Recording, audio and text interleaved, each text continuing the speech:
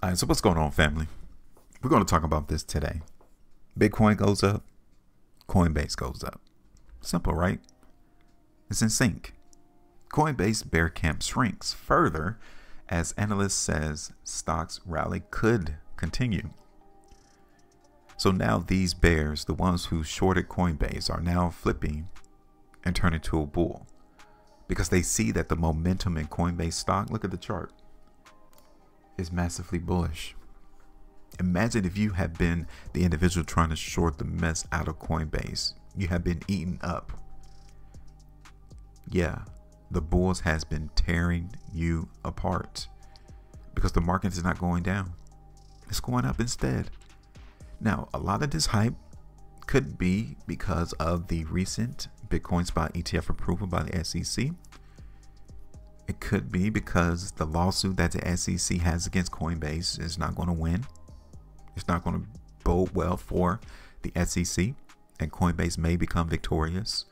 It could be because Coinbase is trying to get up outside the jurisdiction of the United States, and they are trying to innovate around cryptocurrency to bring in more revenue. It's a lot of things that could justify the cause as to why Coinbase is going up in price. That is why we don't focus on the cause. We simply look at the reaction. What is going on in the market? And currently, we can all see that the market is bullish. So why come through and buck the trend? It's not a good thing to do. We follow trend. We follow market, period. We're not going to be lopsided in our thinking about what the price should do, where should it go, why is it going up, why is it going down. We don't care the reason why. We just can see it. And if that's the direction, then that's the team we're going to go with. All right.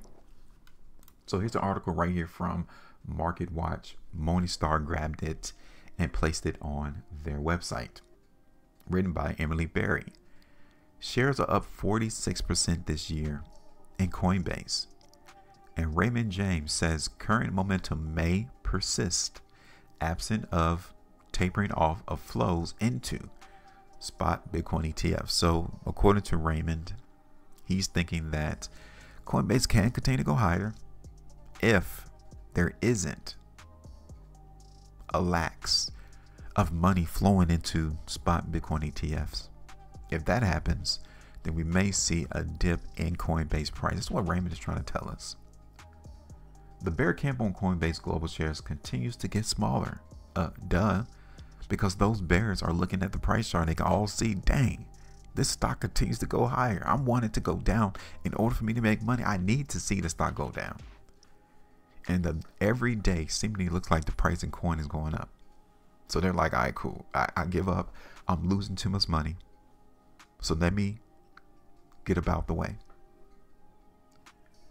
More pessimistic analysts have cut their bait as the stock continues its explosive march upwards. Now, just 6 of the 28 analysts covering Coinbase have a bearish rating on the stock, according to FactSet. At the end of January, 11 out of 27 analysts were bearish. Here it is, March the 13th, and that has dwindled down to just 6. The new count reflects that Patrick O'Shaughnessy of Raymond James abandoned his negative call Tuesday. So now he has flipped, moving to a market perform rating from his prior underperform stance. He acknowledged, talking about Patrick, that he, quote, clearly underappreciated the impact. Oh, clearly. That chart is what he's talking about, clear as day. That he underappreciated the strength of the market in Coinbase. After the fact, you can clearly see that what he thought Coinbase stock should do, it wasn't going to do it. That the recent launch of spot Bitcoin exchange traded funds would have on cryptocurrency prices. That crypto rally has helped improve Coinbase own volumes and take its shares 46% higher on the year. Patrick goes on to say, quote, until exchange traded product, Bitcoin spot ETFs, flows taper, fall back, or reverse, people start taking profit from the Bitcoin spot ETF. They start selling their ETF shares. We suspect the stock's current momentum may persist. End quote. Now, this is what I want you all to see and understand, is that even these Wall Street analysts, the one who gets a paycheck from these financial institutions, they get it wrong all the time. So don't try to hurt yourself, beat yourself up mentally and say, why am I always getting this wrong? Look, they get it wrong too. Even with the billions of dollars at their disposal to conduct research, to have programs, software, algorithms, to look out and search the internet to determine, okay, what will this stock do? Even they get it wrong. So don't hurt yourself, beat yourself up as I cannot understand the stock market.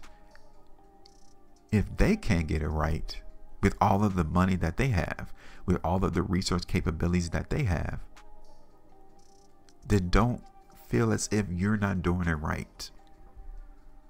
Because one thing that Patrick doesn't say in this article is that what time frame does he have to substantiate that the flows going into these spot Bitcoin ETFs will be reduced?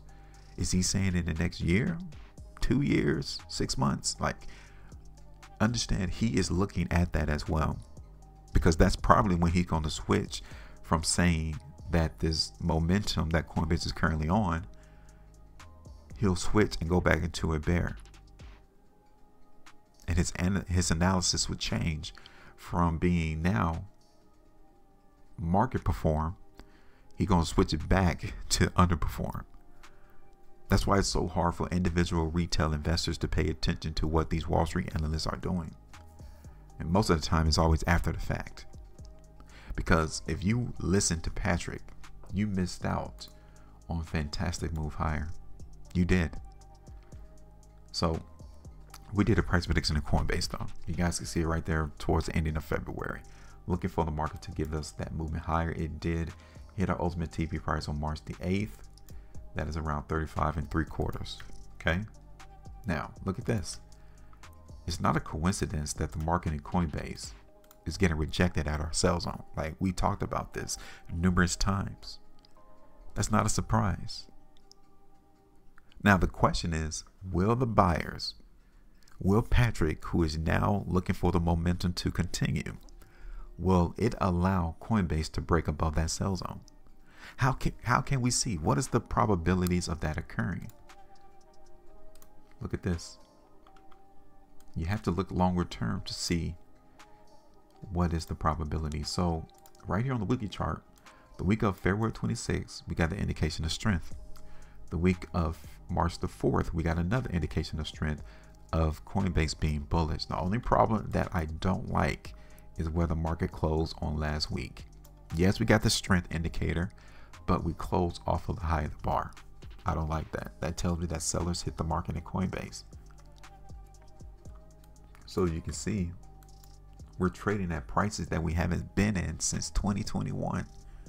3 years, almost 3 years. We haven't seen the price in Coinbase hit $200 something per share. Crazy, right? Do you think we're about to top out in Coinbase? Because at some point, the market will top out. At some point, the market will stop going higher. What do you think? We still got that indication of strength here on the 2 weeks. Here on the 3. The monthly time frame. 5-day chart. Here it is on the 3. I do acknowledge that there is selling hitting the stock right now. So wouldn't it be crazy that this article right here from Market Watch, March the 12th, actually was the high of Coinbase, and now we'll begin to see the market in Coinbase begin to go lower? Wouldn't that be crazy? It shows you how late Patrick would be in his analysis of Coinbase.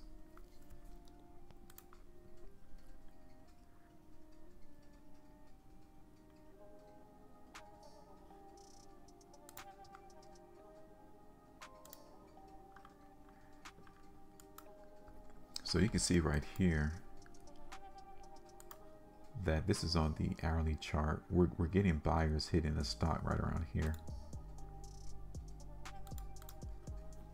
Okay, so that's going to be important. That's going to be real important for us to get a gist and understanding that this market is still bullish. We need to see these buyers hold that. They did it already twice, so they're not lying to us. And I'm talking about the buyers. The buyers aren't lying. They actually put money on the line when Coinbase fell down to like $240. They did it twice, and they brought the market back up. So yeah, that's some pretty strong buying right in that zone. So what I want to do is I want to wait to really see how strong Coinbase is at that sell zone. Okay.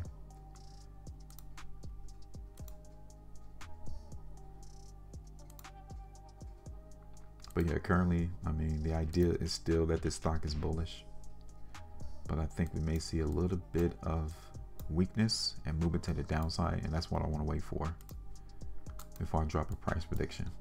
So let me hold these buy zones there. Let me go ahead and make this one too. Get rid of that one. So we'll keep our eyes on these buy zones here. Go ahead and give me your thoughts. Make sure you maintain the profitability, and as always, trade different.